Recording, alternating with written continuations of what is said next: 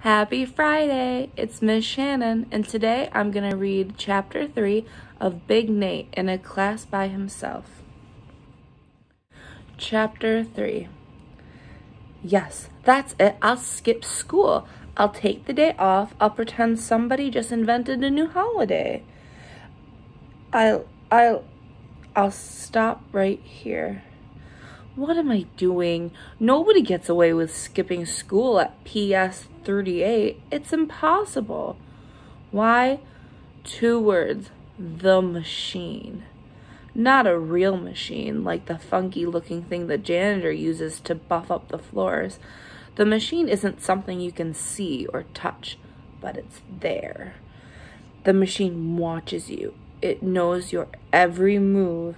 And if you're not where you're supposed to be, the machine tracks you down. Here's how. 1. The seating chart.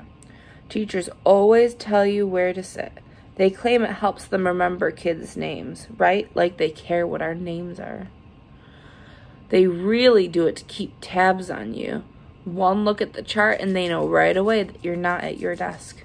Then the machine starts up. Number 2, the attendance sheet.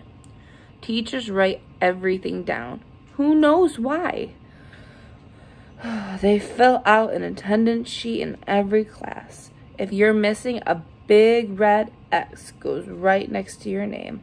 Congratulations, you're absent. We're organized. You're control freaks. Number 3, the class helper. We saw a movie about bees and science. This big fat queen bee sat around the hive doing nothing while the little drones did all the work. Sound familiar? Peel me a grape. Teachers are the queen bees, and guess who the drones are? I'm looking for a classroom helper to do a very important job.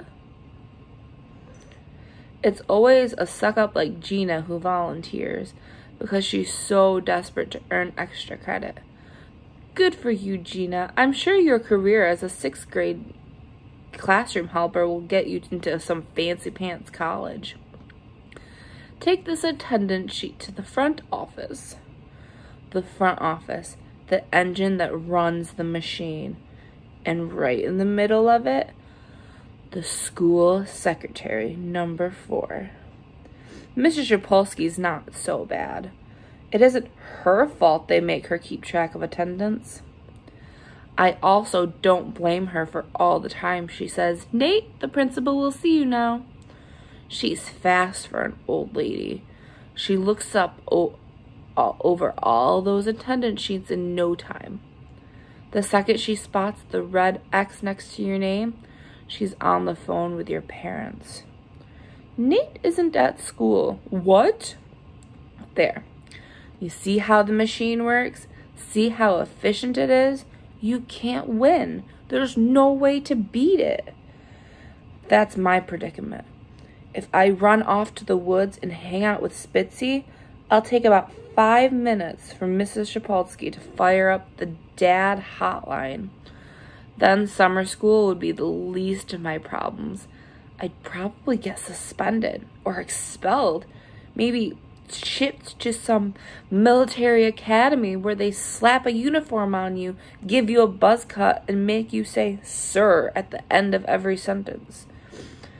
That settles it. Skipping school is out. I need to be a little more creative about this. What I need is an excused absence. An excused absence means you go to school just like normal, but you've got a parent note saying that you need to be somewhere else at a certain time. Bingo. You're free. Yesterday, Alan Alkwitz left halfway through science because he had to go get a wart zapped. How lucky can you get? So long, suckers. Smell you later. So all I need to do is stroll into social studies with a note from Dad saying I've got an excuse. Let's say a dentist appointment. And I'm off the hook. Genius! Yeah, I know what you're thinking. I don't have a note from Dad, but I can take care of that. Right. Dear Mrs. Godfrey, please excuse Nate from social studies at 8:45 this morning. He has a very important dentist appointment. Whoa, nope, that won't cut it. That looks too much like my handwriting. Mrs. Godfrey will sniff that out right away. She may be loud and nasty, but the woman's not stupid. I've got to make it look more like a grown-up's handwriting, like Dad's, and his is wicked messy. Whoops, not that messy. Even I can't read that. Ugh, this is tougher than I thought it would be, and I'm running out of time. Dear Mrs. Godfrey, please excuse Nate from social studies at 8:45 this morning. He has a very important dentist appointment. Hey, that looks like the real thing. Pretty convincing. Hello, excused absence. Goodbye, social studies test. All that's left to do is forge Dad's signature. Forge Dad's signature. Huh. Let me think for a sec. Forgery. Yikes. Isn't forgery like a crime? Don't people get thrown in jail for signing the wrong name on a check or for using someone else's credit card? Listen, I'm no goody two-shoes. There's a desk in the detention room with my name on it, literally. But I'm not breaking the law. I don't want to get dragged out of PS 38 in handcuffs. There goes the notorious Nate Wright, the identity thief. Yowza. This might not be such a great idea. Maybe I should just rip this thing up before somebody comes along and, hey, ah! Oh man, it's only Francis. That's the downside of living next door to your best friend. He's always sneaking up behind you and invading your privacy. Not that I have anything to hide. What are you writing? Nothing. Okay, so I've got one tiny little thing to hide. Nothing, he asks. Nothing, I shoot back. It doesn't look like nothing. Why is he acting all Sherlock Holmes on me? It looks like a letter. Okay, I'll tell you. I was forging an excuse note to get out of the social studies test. Long, awkward pause. Francis has a weird expression on his face. One of those half-smiling, half-confused looks. He's either judging me for what I just told him, or about to fart. What social studies test, he says. Francis can be such a moron. I've got to remind myself sometimes how smart he is. The test I saw you studying for this morning. I wasn't studying for a test. Then why were you reading your social studies textbook? Because I enjoy improving my mind. I'm going to ignore the incredibly lame statement Francis just made and focus on what he said right before that. So there's no social studies test? There's definitely not a test. I should know because I write down everything she says. If we have a test, I would know exactly when I was reviewing. Blah, blah, blah, blah, blah. Yes! Actually, Francis says, his eyes getting all dreamy, I sort of wish we were having a test today.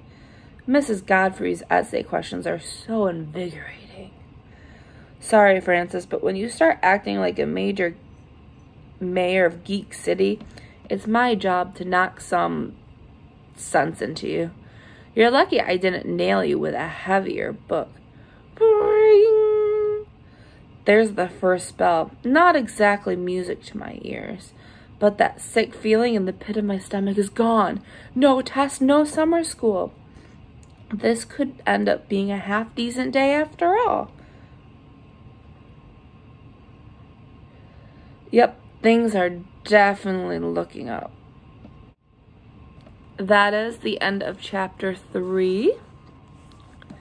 Hope you guys enjoyed that, and I will be back with chapter 4 on Monday. Enjoy the weekend. Have a great night. Bye.